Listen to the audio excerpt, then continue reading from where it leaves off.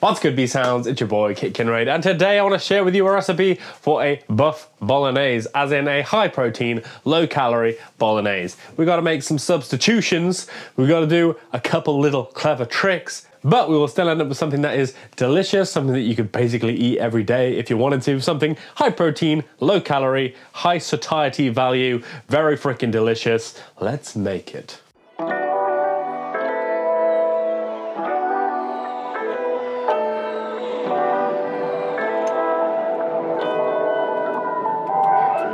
All right, so the first weird thing we want to do, and just stay with me here, is grill the beef. You will ideally be doing this from room temperature, so like an hour before you want to make this, take your beef out of the fridge, and then stick it in a pan, stick it under the grill, or the broiler if you're American. Why? Good question. When you're dealing with a 20% fat mince, it is easy to brown the meat in a pan. When you are dealing with low fat, it is not easy to do that because one of the things that fat does is help transmit that heat into what you're cooking and obviously stop it sticking to your pan.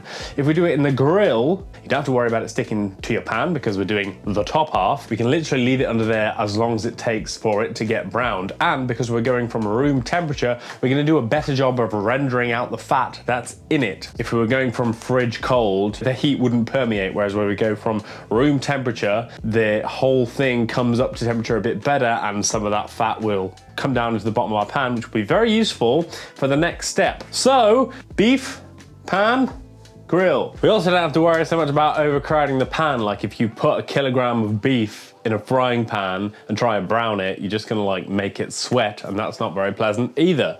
So with this, sort of solves all our problems. It's probably gonna take a while, which is great because we have a whole lot of vegetable prep to do. You basically wanna cut up about 6 ribs of celery, about 2 red onions, you know, this size, regular, and about 400 grams of carrots, as small as possible. I can't remember what the French word is for it, but you know, bloody little. Not that big a deal. This is not by any means a traditional ratio of mise en place, but anything that you put tomatoes in, you might want to put some sweetness in to sort of like, you know, balance it out.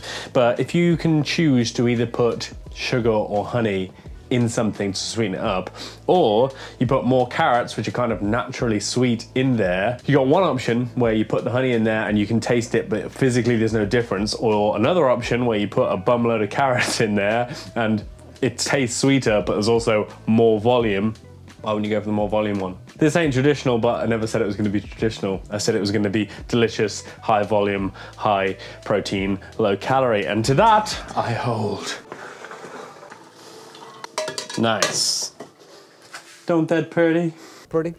You look good, don't it? And in the time that it's taken us to do all of that, the beef is practically ready. Let's come look. Look at that. We got browning and we also have liquid. And I don't know if you can see, but like floating on the top of that liquid is little bubbles of fat, which is terrific because that's what we're gonna fry our don't say it. mise en place in. Colander over whatever your major cooking vessel is gonna be. Drain the beef. Now we're gonna bung sort of half of this in the new pot, get it on some heat. Half of that on the old pot, get it on some heat. And we're just gonna try and fry those vegetables off in whatever little amount of fat came out of that beef. Just to be clear, you don't have to do any of this. You can bung all of this stuff in a slow cooker. It'll come out pretty good. But if you want to get the very best out of what you can, which for me is always what I'm trying to do, you know, you got the amount of calories that you can eat. Like you're just trying to make it, the things that you can eat, the most delicious possible.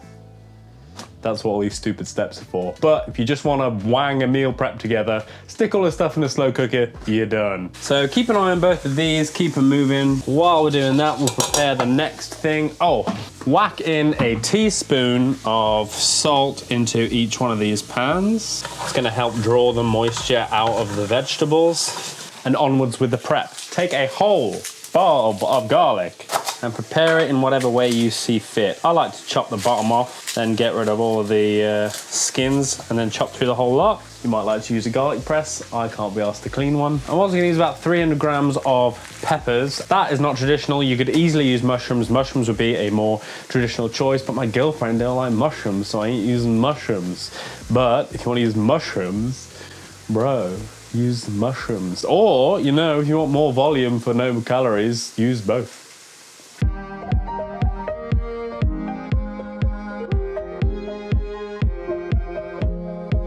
Starting to get a good bit of fond appearing on the bottom of this pan. Just keep scraping it off the bottom, keep it moving around. If you don't know what fond is, I shall show you, or I'll do my best. See this like flavor that looks like stuff burnt to the bottom of the pan?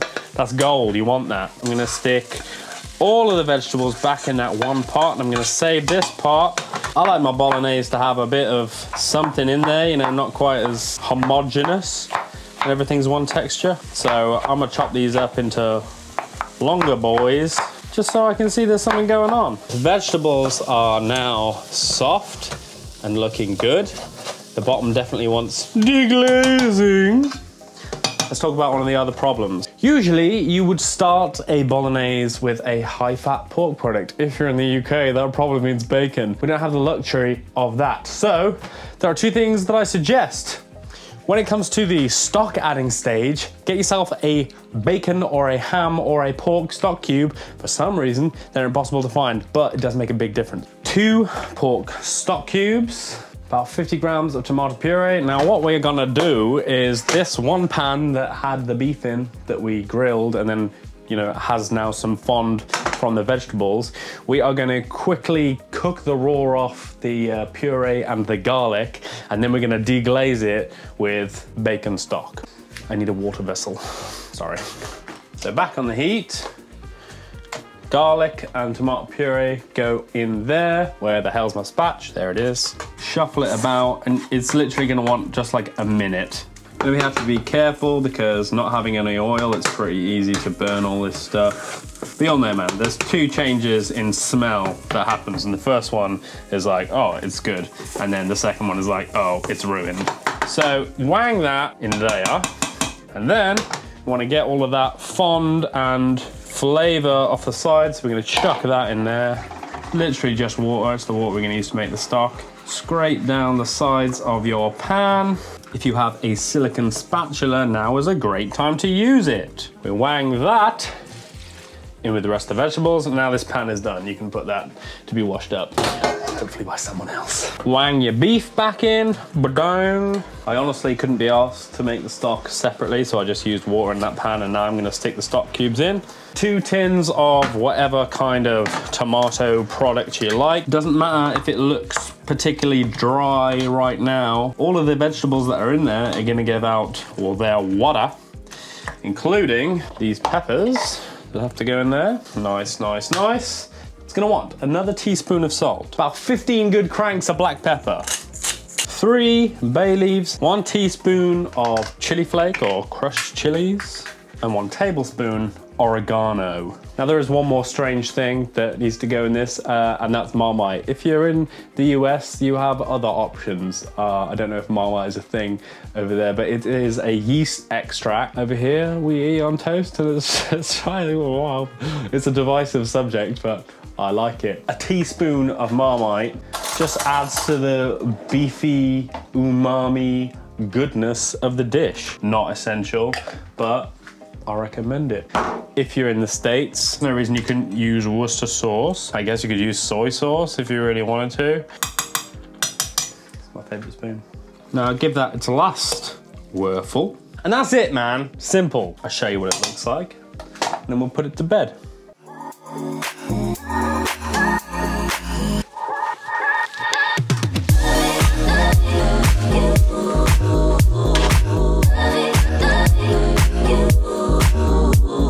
Well, I've left this now for about 2.5 hours. You can let it go as long as you like. It's one of those things that just gets better the longer you leave it. It's gonna make 4 delicious meals. How delicious? Let's find out.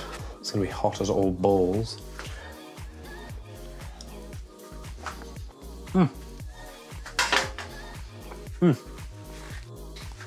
That's exactly what you want from a bolognese. All right, get this. If we're calling this 4 portions, and they're 4 pretty big portions, so you could make 6 portions if that's your thing, 1/4 of this is 487 calories, 13.5 grams of fat, 33 grams of carbs, and 57.5 grams of protein. Sounds pretty good, man, doesn't it? Then, of course, you're gonna want a side. I really love pasta, man. So I tend to get a pasta that takes up a lot of space. Concingli, is that what they're called? Concingli, I dig. Penne, I also dig. And then I'll do not quite a whole serving of that and half a head of broccoli, either steamed or roasted. That's a delicious filling meal. If you wanted to cut down the calories even more, you could just have a whole head of broccoli, still delicious, whack some parm on top, damn! Some leeks, and then cut them long ways into like ribbons. Let's be fair, it's not pasta, but it is a vegetable that kind of acts like pasta. Strips of courgette, I've done that in the past, that was pretty decent. So you got a lot of options, you know, if you've got the cows, cheese and pasta, great. If you don't have the cows, courgette, leeks, broccoli, that sort of thing, all good. And you know, still cheese, because they do some pretty good low-fat cheeses. Parm is grand because, well, you don't need a lot of it, do you? Yes, we could probably go lower on the macros if we swap to like ground turkey or ground chicken, but at that point, are we eating a bolognese? No. Is life worth living if we just cook everything with chicken breast? No. So nah, man. I mean, you can, if that's something you want to do, yeah, go for it, but do it on your own time. When I cook this, I tend to cook a jambalaya in the same week because it has a lot of very similar ingredients. So, you know, stuff doesn't go to waste. You can make 2 nights of bolognese, 2 nights of jambalaya, one lot of ingredients, nothing goes off, which is, you know, budget friendly, time friendly. It's good stuff. If you want to see that recipe, let me know down below. If you enjoyed this recipe, let me know down below. Drop us a like. And as always, my friends, get them gains. Be well.